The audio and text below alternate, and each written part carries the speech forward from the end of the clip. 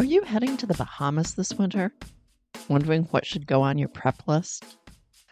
It's going to be different for everyone, but I can suggest a few things to spur your thinking. Hi there, I'm Carolyn Sherlock, and on this episode of the Boat Galley Podcast, I'll share my to-do lists for our second trip to the Bahamas. Today's podcast is taken from a couple of newsletters before our second trip to the Bahamas, telling what we were doing to get ready. I think it's a good thing for anybody. I mean, you may not have exactly the same things that you're needing to do, but it gets you kind of thinking about the things. Okay, the first newsletter is from a little less than 3 months before when we wanted to leave. At this point, we're primarily investigating options, making decisions, and starting to make lists. Doing a few things too. Okay, so what did we do here? Well, we decided that we wanted to switch from ablative bottom paint to hard, figured out the work involved, and scheduled the haul. It was definitely time to be dealing with this. We researched some problems we were having with our current outboard. Let's hear it for YouTube. Believe me, it's so wonderful to get the technicians and so forth there. With that help, Dave was able to repair it, and so we no longer had to try to find new to us one. Much cheaper, much cheaper.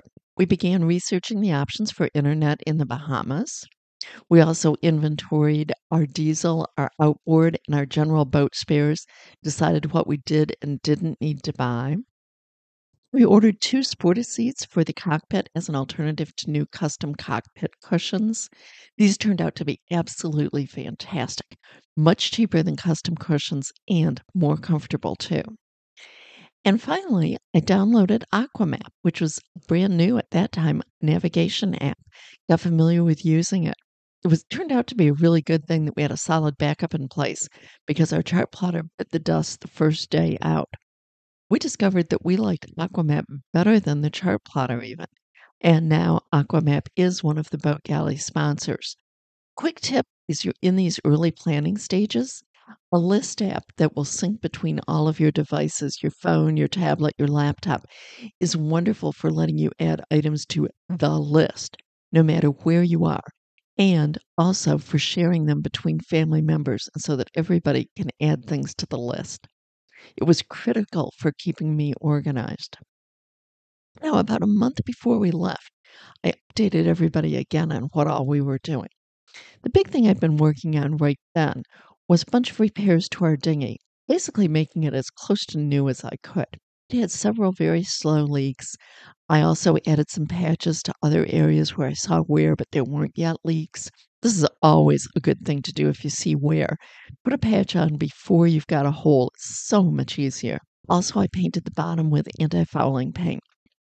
That wasn't all. At this point, we also checked over our ditch bag, made sure everything was still in good condition. A few items had expired and we had to replace them. We arranged for enough of all of our prescription medicines and emergency medicines in the first aid kit.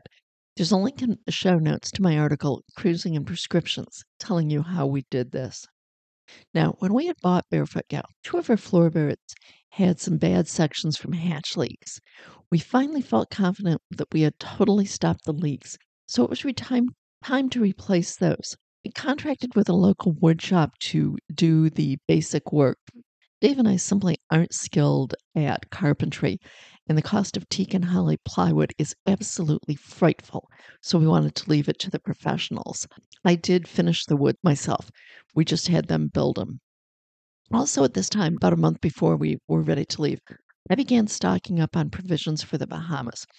Every time I went to the grocery, I picked up a few extra things. I also put in a big Amazon order for various spare parts, provisions that weren't available locally, extra pairs of sandals, and other stuff. We also had orders other places for additional spare parts. Getting all of that and getting it all ordered in plenty of time is critical because orders can get backlogged more than you think they will. I also spent a lot of time poring over charts of the Abacos and getting familiar with the cruising guides, their notes on various anchorages. It was this trip back in 2019 where we were often looking for anchorages with particular protection directions that made me say there had to be a better way than reading through pages of cruising guides and poring over charts. And that's what led to our creation of our quick reference cruising guides, where it's just so much easier to find just what you're looking for. Things like ATMs, propane, etc. It's all so much easier. And this trip was the one that really made me realize that there had to be a better way. So we invented it. At the same time, I also spent some time just chatting with other cruisers who have spent considerable time in the Arrow Coast and have a cruising style similar to ours about where their favorite places were, where to get certain things, and all of that information. And finally, we purchased Dan Boater medical assistance and evacuation insurance just in case, particularly as we're getting older. It's a good idea to have some evacuation insurance in place, but really for anybody of any age, because if something serious happens, you're going to need to get to the nearest medical center, and that's probably going to be Miami from most of the Bahamas. Nassau does have some, but most serious cases get pulled out to Miami. Now, as the time got closer to when we were leaving, we took care of all of the paperwork, we finished provisioning, we got the bottom cleaned, and we went for a couple of day sails just to test all the systems. That's really important to do.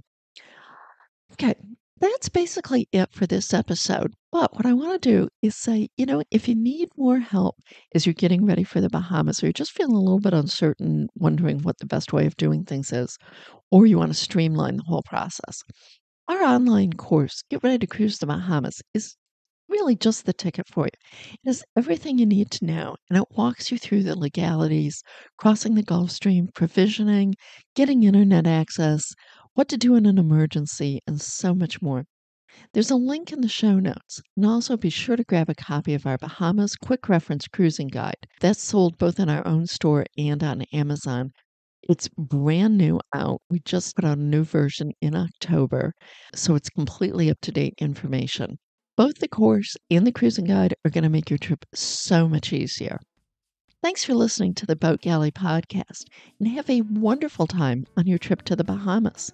Be sure to tell your friends about our podcast, and be sure to subscribe so that you never miss an episode.